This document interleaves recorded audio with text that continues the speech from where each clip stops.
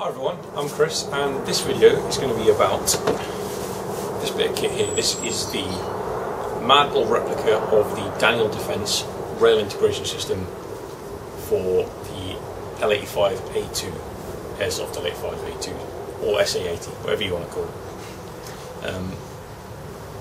I put up a video of me firing my ICS rifle a little while back, and one of the big questions I had since then: how do you put the rail on? Where do you get the rail system from?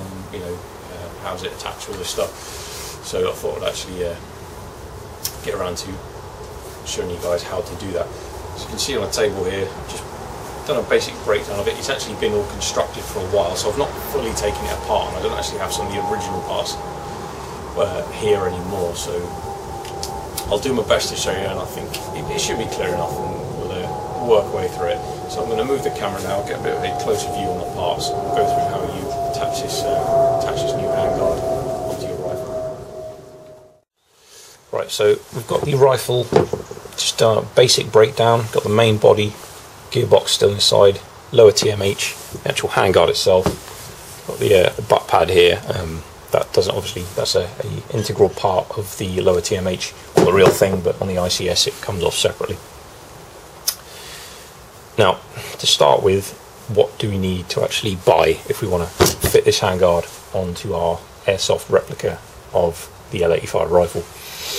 You're going to need the handguard itself, of course.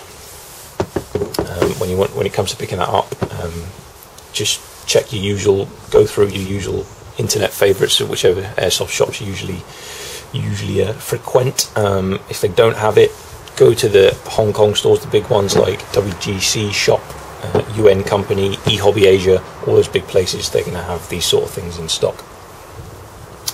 The other thing you're going to need, now when you buy the rail itself, it will come with adapters for a couple of the different airsoft rifles out there. I think it comes with the one for the WE and possibly one for the G&G. You can fit this handguard to pretty much all the L85s, or the replicas of the L85 that there are for airsoft. But it does not come with the adapter kit for the ICS. So what you're going to need is the ICS adapter, and you can see that is this part just here. I've already fitted it. Try and bring that a bit close to the camera. Just here, just this little block. It's that screw thread. It's screwed into the receiver now. As stock, the rifle will just have a piece of green plastic here. When you take off the handguard, it's very simple to swap out the adapter. All you do is undo two little crosshead screws, screw this adapter on, and this is the main securing piece for the actual handguard when it's fitted. So if you've got a WE rifle or a G&G Army Armament, Aries, Star, they're the same. Basically, when you're looking at the rail on the website you're going to buy it from, check which adapters are included.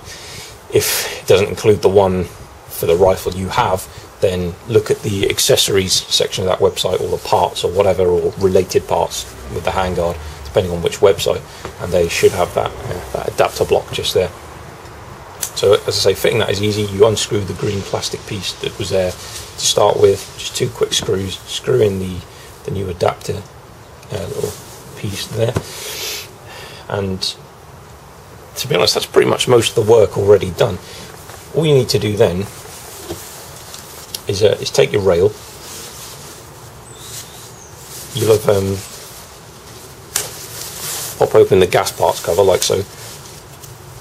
You do need to remove the front sling hook mount, and this screw should come with the actual rail itself, or with the adapter. I can't remember exactly, but that, with the parts you buy, you'll have this screw, because the ICS handguard doesn't attach to the rifle in the same way the real one does. It has a sort of a quick release system around here, whereas the real one bolts straight through the gas block, front sight mounting block, whichever you want to call it.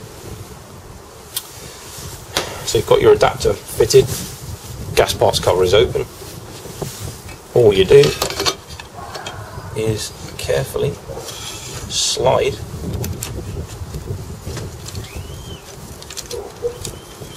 moving your wiring out of the way, slide the rail into place.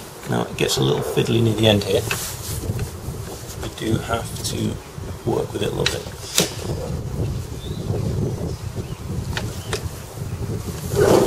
And as always, when you're demonstrating something, it never does go quite well. But there we go.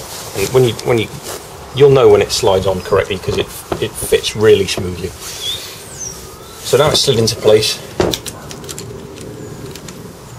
You can close your careful. You can close your gas blast cover.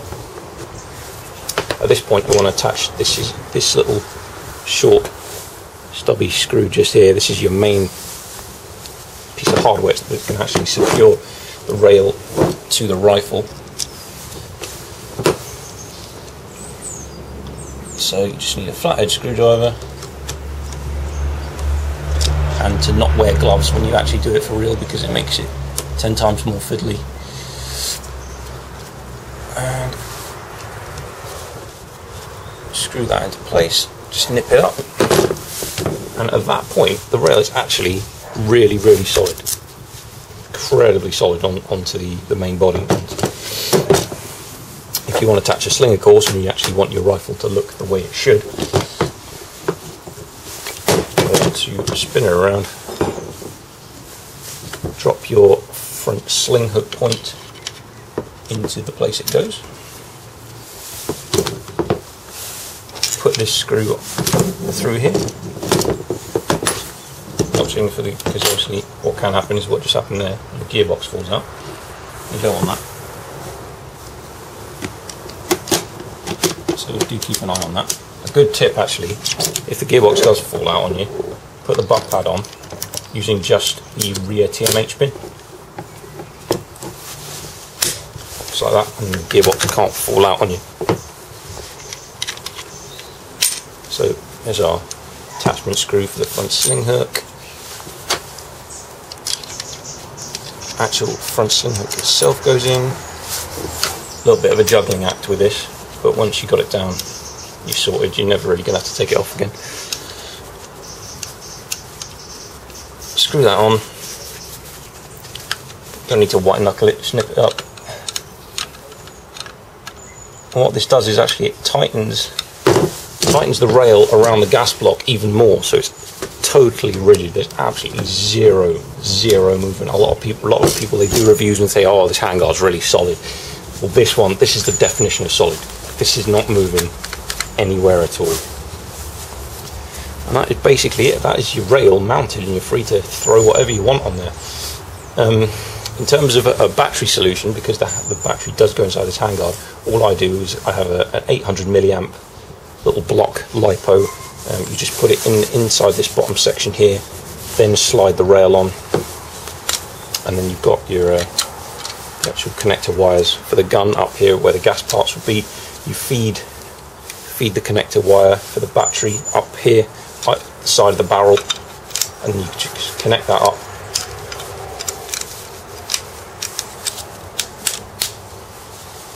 And there you go, and you'll be up and running. Obviously, to complete the process,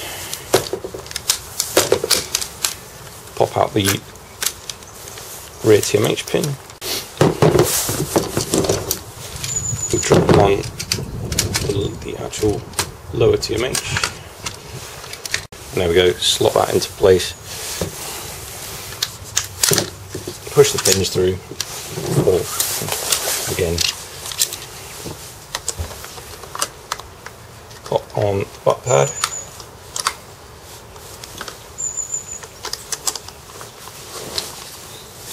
like so. It'll be more eloquent when you do it for real, I promise you, because trying to do this in the right space for the camera angle is a pain in the arse. Don't put it down on a cocking handle, and there you have it. That is your madbull RIS fitted to an ICS L85A2. Absolutely solidly. It's a really nice handguard, I have to say. I don't like the rails that Madbull makes for AR-15s, but this one I'm quite happy with. One thing, see, this is quite a good example actually. One thing you want to look out for: the lower TMH has these little wings just here. Let me try and bring that a bit closer to the camera so you can see. Just this little piece here, that should be inside the main body, so it's actually something to look out for. And this is why my lower TMH pin, or front TMH pin, is actually falling out right now, because the TMH isn't fitting into the body correctly. So if that does happen, just take off the TMH and pay attention to this area of it, just up the front here where the trigger is, and the trigger guard. Pay attention to that when you're putting the rifle back together. But yeah, I will now go ahead and fix that. And if you've got any questions about the build, guys, or you're not sure exactly on anything, do ask. Hopefully that was useful. Hopefully you now understand how to fit the rail. I've probably made it look a lot more complicated than it actually is, but I promise you it's really quite an easy process. So cheers for watching.